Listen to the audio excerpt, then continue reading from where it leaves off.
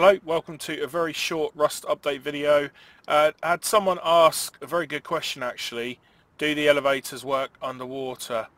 And here's the answer.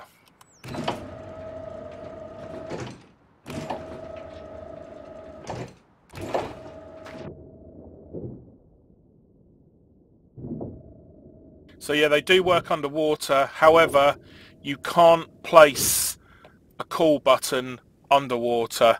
That has to be actually above the water level to be able to place it, but you can place it just above the surface of the water and run a cable down to the call button, which is what I've done here. So yeah, you can have underwater bases with elevators up to the surface. Thanks for watching, guys. See you on the next one.